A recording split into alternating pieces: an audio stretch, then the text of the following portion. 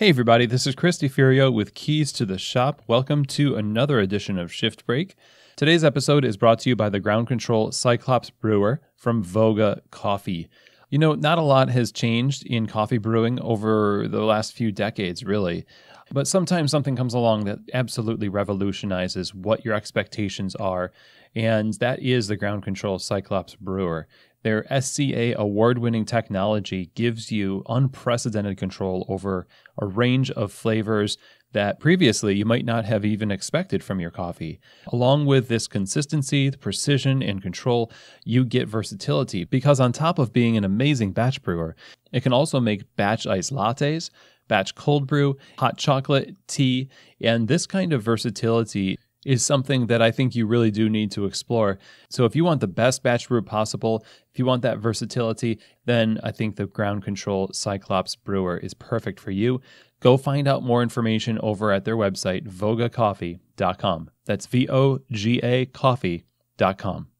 Today's episode is also brought to you by Espressly. Espressly works with independent coffee shops like yours to develop your very own beautifully designed, elegantly functional, branded mobile app.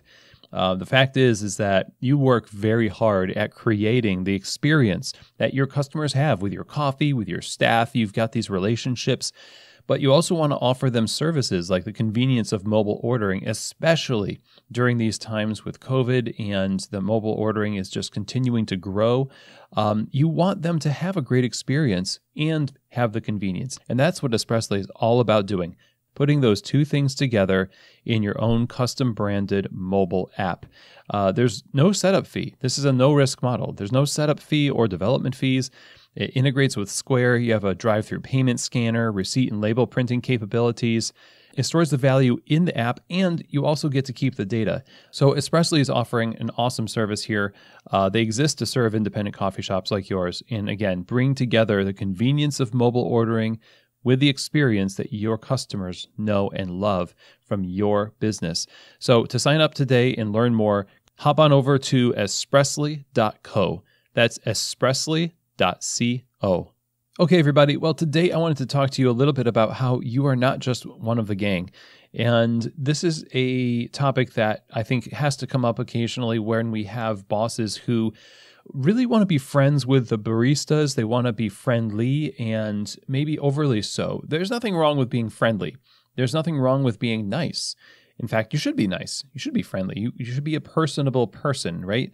But there's a big difference between that and acting as though you are just one of the baristas and almost trying to gain validation through your efforts in trying to be just one of the gang.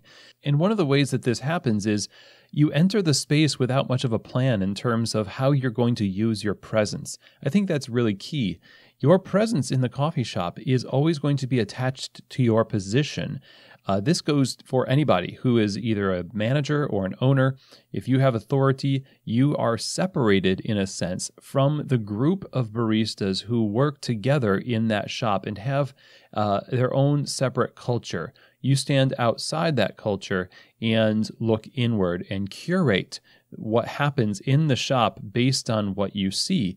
And if you try to jump the fence and become one of the gang, it really starts confusing things. That's not your role.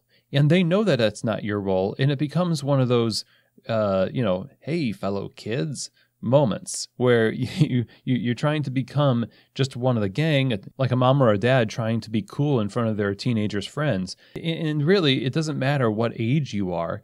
It matters that the position separates you, and any effort to try to close that gap through almost trying to forget that you're the manager or the owner will inevitably frustrate your baristas. It will frustrate you, especially because now when things go wrong, you have to put the authority hat back on that you took off, and now people don't really respect you in that position. What they've seen you do, in effect, is deny your authority to tell them what to do, to make hard decisions, maybe you need to fire somebody. Maybe you need to have a hard talk with a barista, but that's really difficult to have an honest and hard talk with somebody if you're constantly hanging out and going out for drinks all the time, creating this rapport that's not really based on the work, but based on your desire to validate yourself in relationships outside your role as an authority in the coffee shop. I think it's really critical that we embrace our authority and use it for the good of the staff, instead of trying to forget our authority or apologize for it by playing light with it, by pretending that it doesn't exist. Nobody is helped by you pretending that you're not the boss, especially not when they need a boss. They need somebody to be the leader in lots of different circumstances. In fact, this year has been the year where leaders have really had to step up to the plate. And some of the people that have had the hardest time doing that are people who have never really practiced it to begin with. They've been afraid of their authority, and they've been afraid to be the boss because they just want to be liked. They want to be the best friend. And again, that's not going to help anybody.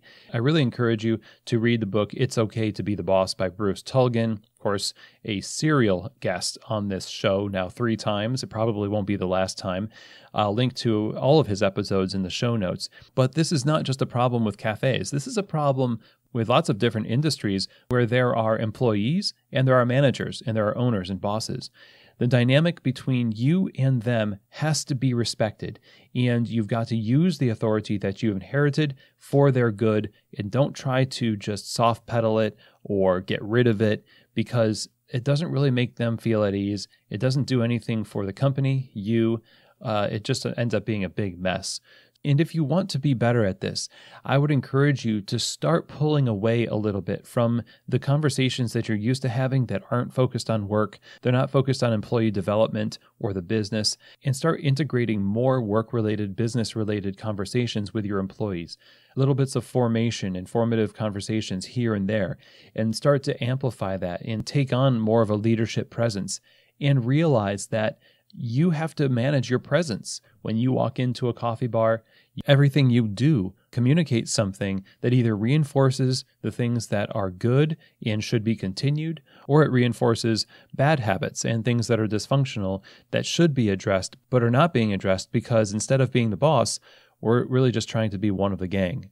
So I hope that this episode has been helpful for you. Check out the links to the related episodes to this topic in the show notes for further listening.